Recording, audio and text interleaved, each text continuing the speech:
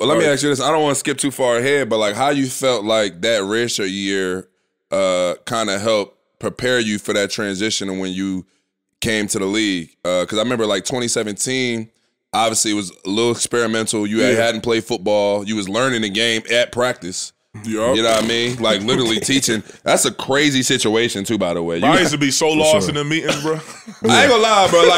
Like an infinite amount of hate is being thrown too, because it's just like motherfuckers work their whole life, been playing football since they was 6 years old. Little league, middle school, CYO, high school, college, All-American, just to be a practice squad. Then you got this nigga pull up. Okay, they teach him how to get in the 3-point stance. You got it, bro. All right, so hold on, wait. I'm just saying. So, but like, how do you feel like that red shirt helped you prepare for the mentality? It really got me more mentally tough. Like being able to endure like all the trials and tribulations that you're gonna go through out there. Cause I ain't gonna lie, like that shit was a struggle coming to work every day. Like, cause I ain't know shit. And then my position coach at the time was like, it's not my job to teach you the plays and all that. It's my job to teach you technique. I'm like, motherfucker, I ain't never played football. Like, who gonna teach me this? So you ain't had no knowledge of nothing? Like, you knew I played Little League football. Like, I played 3rd to 9th grade. That ain't nothing compared to the NFL. Bro, I ain't know, coach, like Mike Point, Sam, like, I ain't know what none of that was, bro. Like, I used to look at that paper. All right, the joint got the Y blocking the DN. Boom. All right, but, you know, D-line fronts move, so you got to go to the backer. Or he might.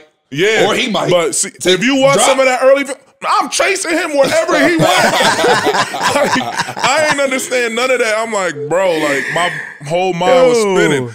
And then what really saved me was Frank coming in. Because shout out to Frank.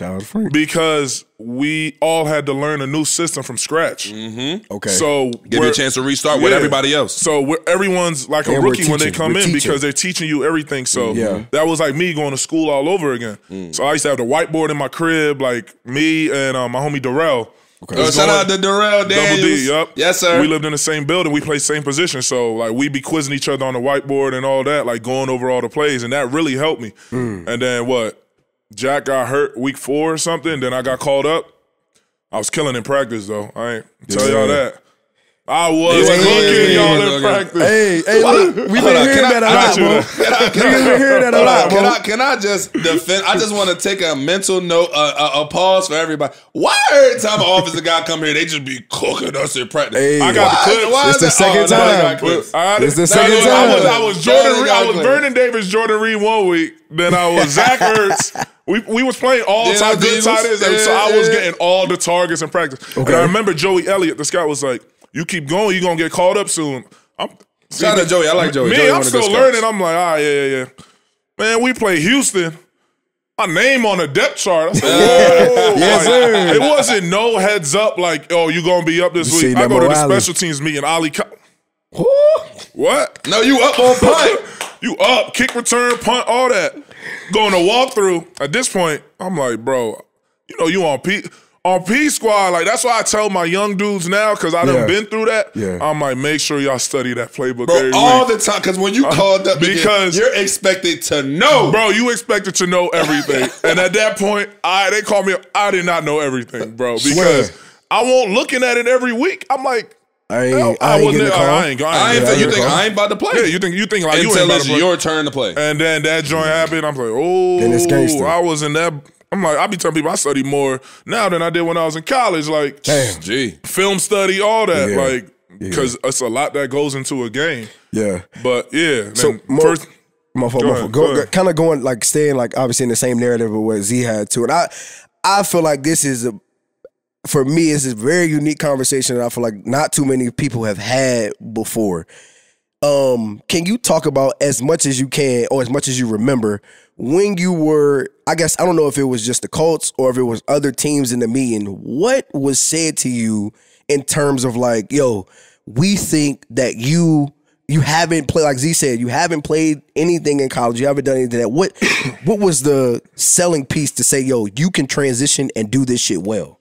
What was that? Well, it was was catching alley-oop dunks and leading it like. Hey, bro. But to Mo's point that he just made, bro. He said, bro, at the point, yo, I had to physically get myself together. He had to do that for basketball first. So that was happening in college. Yeah. Then for him to say, yo, I had to learn the playbook all over again. I never played football since I was a freshman. So that's what I'm saying. Like, bro, like, what was the selling piece of that? Like Antonio Gates, Tony Gonzalez.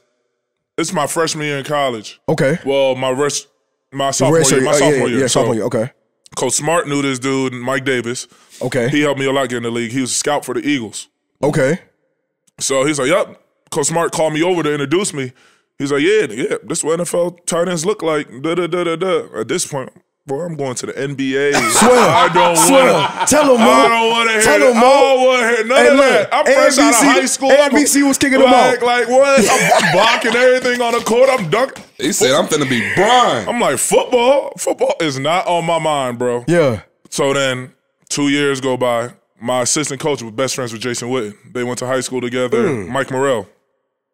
Jason Witten come to a game. People think he coming to watch me. Like, he was just visiting his homie. Yeah.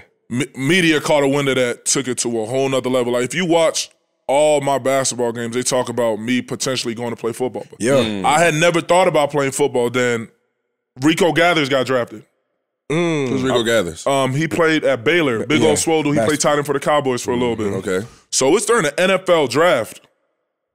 I don't know dude name. I'm asleep. My phone start going crazy. So I'm thinking like, yo, did I get in trouble? Like, what I do? But they talked about me during the NFL draft. Yeah. Talking about watch out for this guy next year.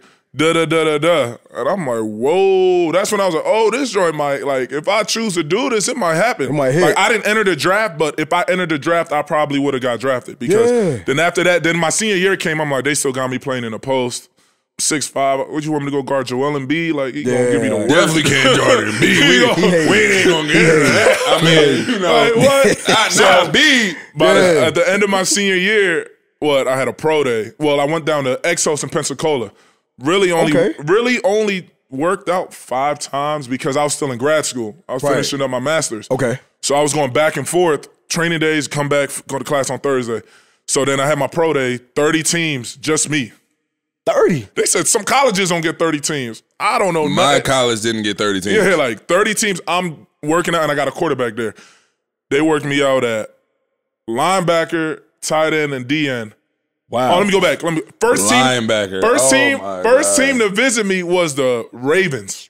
Remember, I ate with the dude at Chipotle. Bro talking about, yeah, we could turn you into a left tackle. I said, y'all are crazy. If you think I'm leaving basketball to go play offensive line. That left tackle money nice though. I ain't no cat. Man, that left tackle money getting crazy though, Mo said, you hard pressed, bro. There's no way, bro. That left tackle talking 30 a year though. I've been finessing niggas for 9 years of my life. It's like, bro, I'm not leaving to go play no line. Like, That's if anything, I go play DN. Not no left tackle. Like, okay. I'm trying to catch touchdowns. I want some shine, bro. I hear you. Like, that was cool. Then I had the pro day.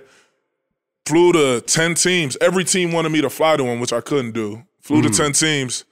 Then came up, took my Indy visit. Swoop was here. So Swoop had a basketball background. So I ate with Swoop, met Andrew. Who else I ate with? I ate with Jack. Okay. I met all of them. But I took my Indy visit. I'm like, I'm young. I'm like, ain't no way I could come live in Indiana. This ain't it. I'm trying to be in a lit city. Miami. You fresh out of college. I'm not lying to you at all, bro. I didn't know where Indiana was when I got drafted. Bro, this is my first time coming to Indiana. I was like, man. Wow, okay. So I took, I was like, yeah, I took you. I was like, yeah, but I don't think I'm gonna come to Indy. Flew to Tampa. I was like, I might come to Tampa. This job lit down. Tampa, I went to Seattle. Oh, man, Seattle was cool. It rained the whole time, but Seattle was cool. Yeah. Jimmy Graham was there at the time. So took all them visits, but honestly, Indy was the best fit for me. Okay. And it honestly all worked out at the end of the day. Yeah, man. Thank God I had, like I said, good vets. Even Swoop was a good vet too, bro. Yeah. And he had been through what I was going to go through. So that was somebody to learn from on top of having all the other ones in the room. Yeah. Damn. Yeah, man, that boy Mo, man, you had a journey, Bro, bro. that's what I'm saying. I'm not gonna lie to you though, Mo. Like at like 3-4 different parts of your story, like I'm hating, cause I'm like, bro, you got 30 team. Nigga, I was second team, 2-time All ACC. Yeah, Niggas was showing up to see Steve. They wasn't even looking for me. I said, damn, like you feel me? I'm like, but hey, look, you know what I mean? For sure, man. God favors the, you know what I mean? Yeah, the hard work. Nah, Mo, but for sure, man. It's been a hell of a journey. But look at you. Now you just him. First of all, Mo, they be calling us a duo out there. You know what I mean? Like my God. Shaq and Kobe. Yeah, Mike and Scotty. You hear me? You know what I mean? I just Stephen Clay. I just throw it a lot. You know what I mean? Hey, yes, sir. You feel me?